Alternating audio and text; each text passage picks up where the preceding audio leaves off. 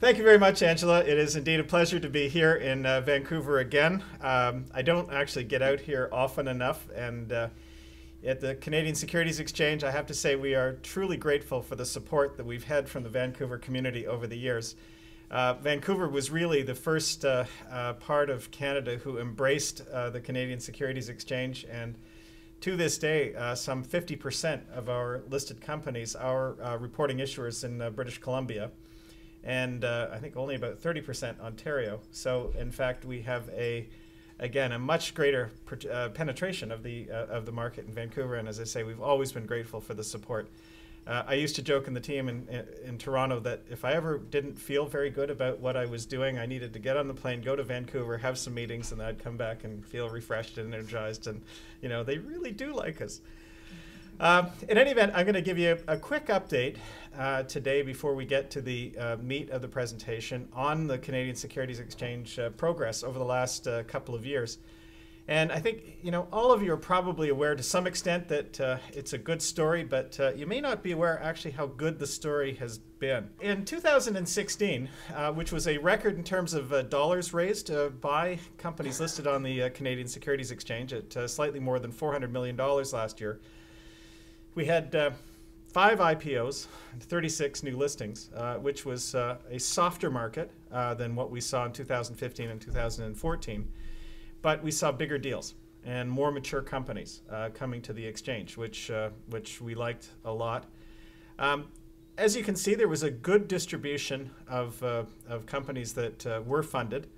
And in particular, it's nice to see that almost a fifth of the money was directed to the mining industry. And that's a significant rebound from where we were before.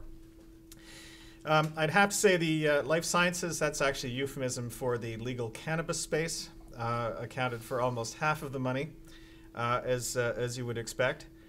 And 366 individual transactions were done, so you know, significantly better than one and a half per business day. So the financing, they may not be all that large, but in aggregate they have added up to an impressive amount of money. And as I say, that's a lot of activity. Now, we were having some fun with numbers at the end of the year when we looked at the MEG report from the Venture Exchange. And again, you know, we've been beaten up over the years, not in Vancouver, I have to say, but in Toronto, that nobody can raise money on the Canadian Securities Exchange, or that it's harder to raise money on the Canadian Securities Exchange, or that investors have a resistance point to investing in public companies listed on the Canadian Securities Exchange. If you compare the ratios of funding to market cap, we were better than double the Venture Exchange in December of 2016. And that's a number that we saw, you know, pretty steady, almost double the ratio of companies listed on the Venture Exchange last year. And if you look at the liquidity profile, again, you know, we've all heard about the zombie companies listed on the Venture Exchange, so that sort of drags down the average traded amount for companies listed on the Venture. But I'm not really supposed to mention the competition, am I? Okay, so the guys around the corner and up the street. The turnover ratios, again, on the Canadian Securities Exchange last year were considerably better than they were on the Venture Exchange. And I hope that, you know, this is not a conversation or really a serious talking point anymore about, well, the Canadian Securities Exchange doesn't you know, have the appropriate liquidity, you've got to go somewhere else in order to get liquidity. That's simply not the case. Many days, the most actively traded instruments in Canada are listed on the Canadian Securities Exchange. We've seen that over and over again. Here's another way of looking at the progress of the organization. Again, we had a tremendous year from a trading perspective last year, increasing you know, the previous record almost by a factor of 3. And the same ratio was reflected in the trading volume as well. I mean, any CEO would love to see that kind of chart, you know, for their business. We've had, as I said, just a tremendous period of growth in the last 12 months. Looking, since it is PreDAC, and I suspect that we have predominance of folks that are interested in the mining space, we have 110 miners listed on the Canadian Securities Exchange at this point.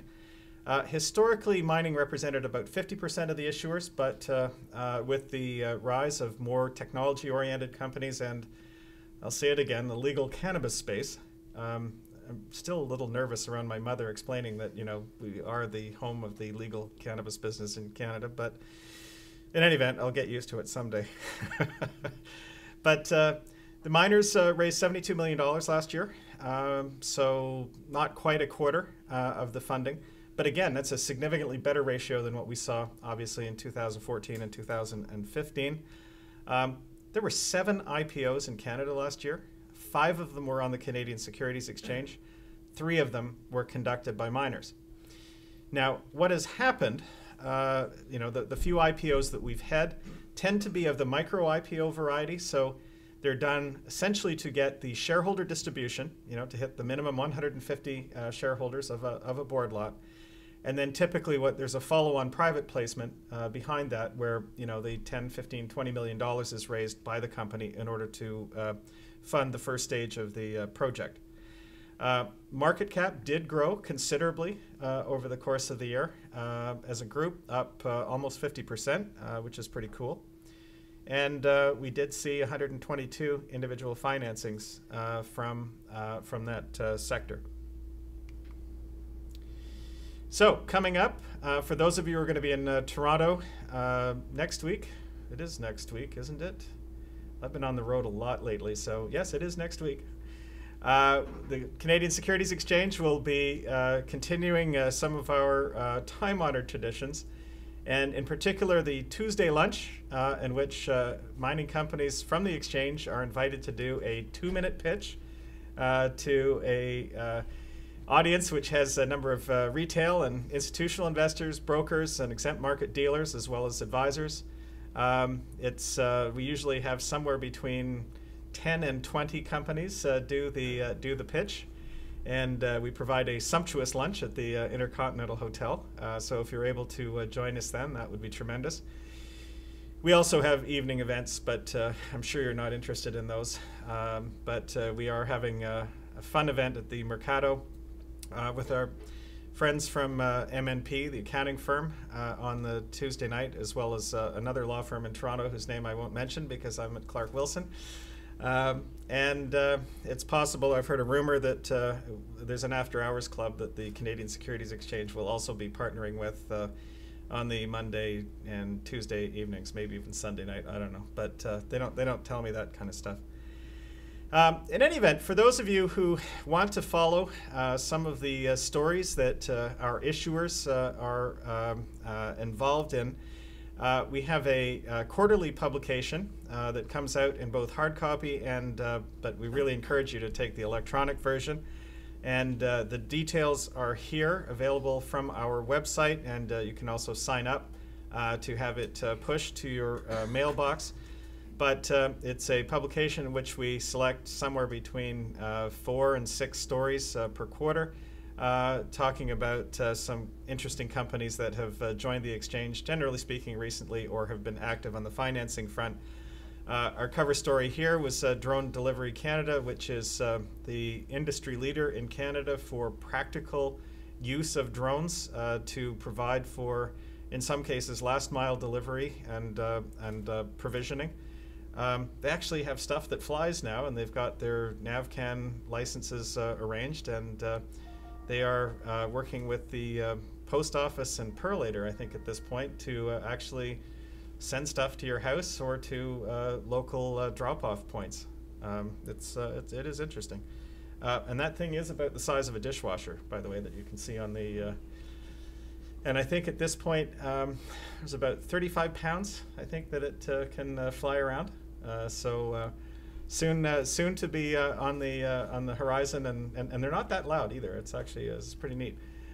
In any event, so you'll soon be seeing that hovering over Vancouver, you know, dropping off your Amazon purchases and stuff. Hopefully stay mostly in the air.